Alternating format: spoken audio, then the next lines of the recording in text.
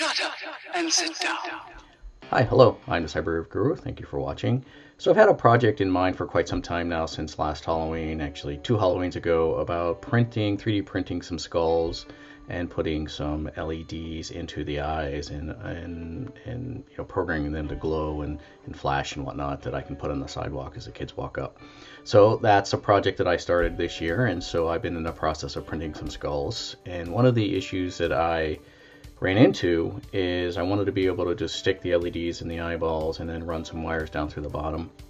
And so I found a skull on Thingiverse that was appropriate, but it doesn't have the holes. So I've been struggling with Fusion and a variety of other tools to try and you know, get these holes put into the STL.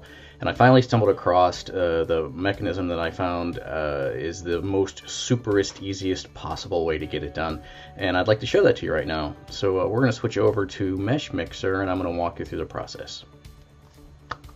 Okay, so here we are in Meshmixer. So if you're not familiar with this tool, it's a free tool from Autodesk that allows you to manipulate STLs pretty easily.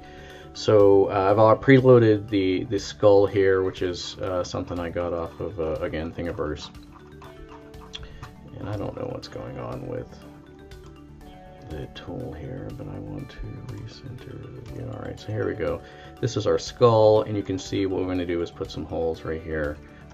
And then create a pathway for the wires to go down. And I've already cut the bottom off of the skull here to make it completely flat, because it had some bumps on it that caused some issues. So, okay, so the easiest way I have found to do this is this function here called Add Tube. Now, this is something that I wasn't really aware of, and I was just poking around in the menus looking for a way to do an easy Boolean subtract, but so I stumbled across this. So if you click Add Tube, you can see what it does is it gives you this little tube and it makes the skull transparent, or at least so you can see what's going on here. And so what we want to do in this particular case is we want to create a little hole from the eyeball down into the bottom that we can run wires into. So the easiest way I found to do this, you can take the tube and grab it like this, and then take it and grab it to the bottom. Now you kind of got to manipulate this a little bit, and it helps if you turn the radius. I'm sorry, not the radius. We want to make this 8 millimeters wide, so we'll make it 4 millimeters. 4. There you go. But the tangent length, if we make it straight, you can see here. You could put a little curve if you want, but if you make it straight, it's a little bit more straightforward.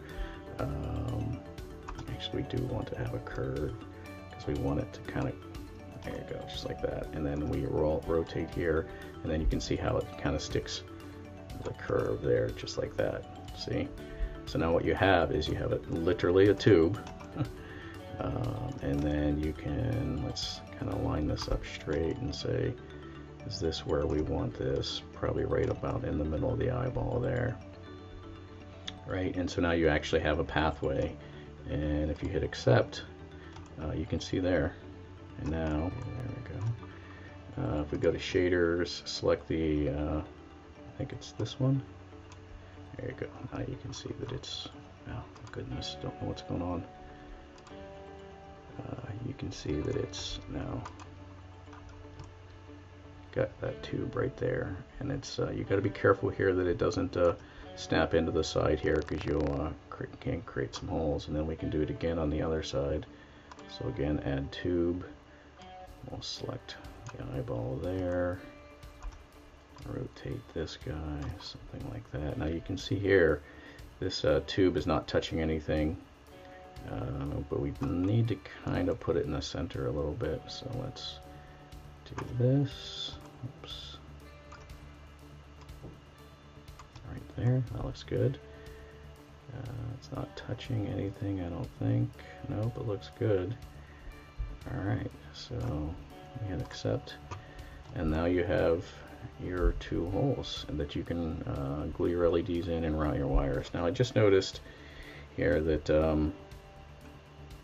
they're not quite on the same horizontal plane, so if I hit Control Z, it takes us back into the edit mode, and I'm going to pull this guy up so that they are kind of on the same plane. accept again. There you go. Awesome sauce. That looks good. Now you can do other things, put maybe a connector on the side or the back if you want, and route the wires that way, but that's not what we're doing here. So, okay, so it was that simple. You just go in the Meshmixer, pull in your STL file, and then add a tube. Connect the tube wherever you want, manipulate the settings, and it's just literally that simple. No messing around with combines or the Boolean add, Boolean subtract, that kind of thing. So I hope you enjoyed the video. Please give the video a thumbs up. If you don't like the video, I'd appreciate a thumbs up anyway. Don't forget to subscribe, and we will see you soon. Thanks, everyone.